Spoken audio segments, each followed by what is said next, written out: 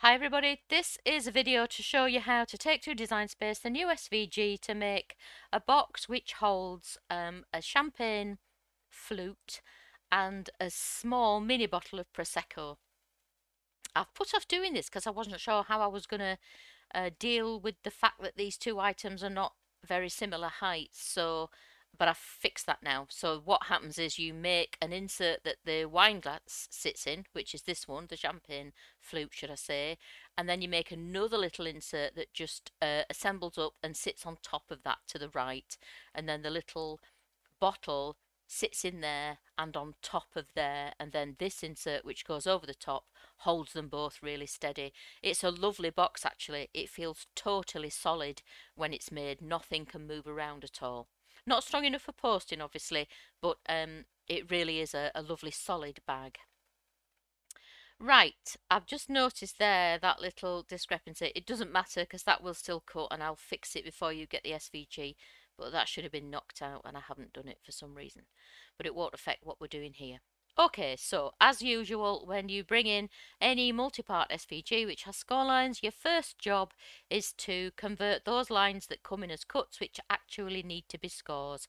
And in my SVGs, they always live in this first subgroup in your layers panel.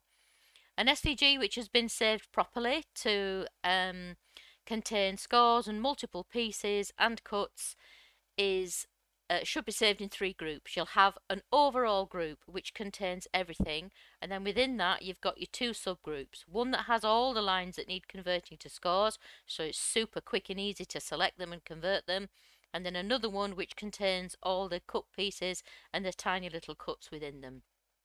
So we need to just select that first group, and the name of it is the second line down in your layers panel. If you just click on the name of it, that selects everything within it. Go to your operations menu and choose score, and you can see that those lines get converted. While they're still selected, you need to ungroup them, and on the desktop version that I'm using, ungroup lives at the top of your layers panel. It'll be elsewhere if you're working on the app. So that's the first ungroup. Then we need to select that second subgroup in the layers panel which contains all the cuts, and all we need to do there is ungroup it. And then third and final ungroup is to select the remaining group which still contains absolutely everything on the canvas and just ungroup it.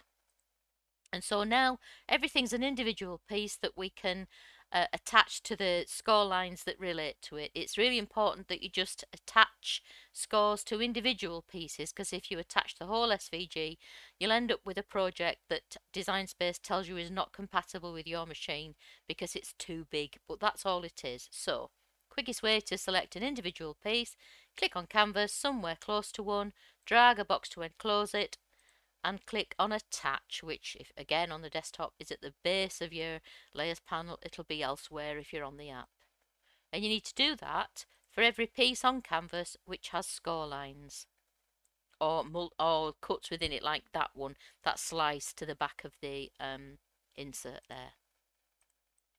So we've done those three, haven't we? Yeah, this is the box back. I do it like that in one big piece for the front and the sides so that you've no joins around this window or it would look messy, and then the back section just joins on as a separate piece, and that is the acetate for the window. Alright, so let's click make it and see what we need.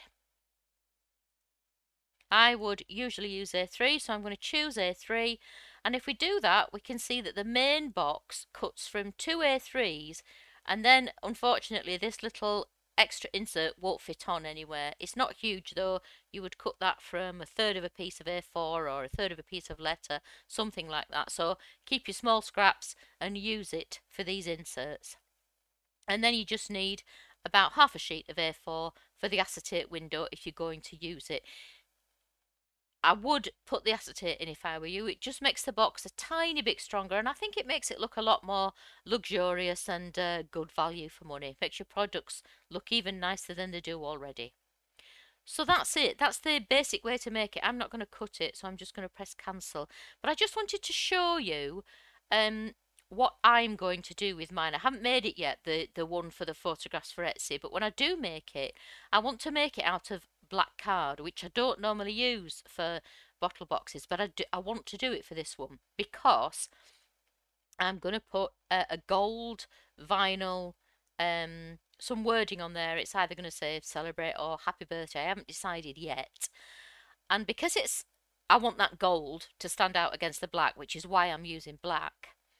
But a black inner on any box is not a good idea. It won't display things nicely. So what I plan to do is to line all these vertical walls, not the front, but the back and the two sides, with some gorgeous antique gold no shade glitter cardstock I've got.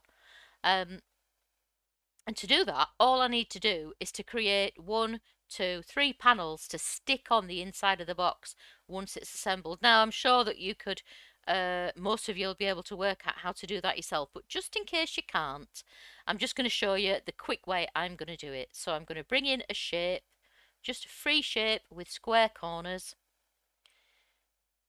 and I'm just going to position it on the back of my piece there. I'll make it yellow just for the sake of argument. Bit goldy. Yeah, we'll do that. That one. It doesn't matter, does it? Because we're just cutting it out of anything, but you know. And because I need to change the proportions of it, I'm going to unclick that padlock. And then I'm just going to use the corner handle to drag it to roughly the shape I want. Unlikely that you're going to see right to the corners of this box, so I think that will work for that one. I'm going to copy and paste it because I'll have one the same height for the side walls. Oh no, I can't drag it in, can I? Yeah, I've got to use the corner handle anyway. I always think there's a side handle on here like there is in Illustrator, but there isn't. So again, ungroup that padlock and just drag it so it roughly covers the side of the panel reasonably tightly. And then with that one, we just need to copy and paste it. So if I just zoom out again, we'll move those off. And I would cut that. I'll probably need 2 A4s for that. Is it small enough? Yeah, I mean, would I get both of those? Let's have a look. No, it's too wide. Yeah, so I'm going to need 2 sheets of A4 gold to line my box with. So the pictures that you're going to see on Etsy and hopefully the thumbnail picture on YouTube shows what I've done with that and why I've done it. If you don't want to line your box, completely ignore those last bits I've done with the yellow card. If you've got any more questions when you come to cut it or make it, do not hesitate to get in touch. I'm always happy to help. Never think that your question is stupid. It's not. We all started somewhere. The links to get in touch are in the description below, and if you've just stumbled across this video and you'd like to buy the SVG, the link to do that is there too. Thanks a lot. Bye.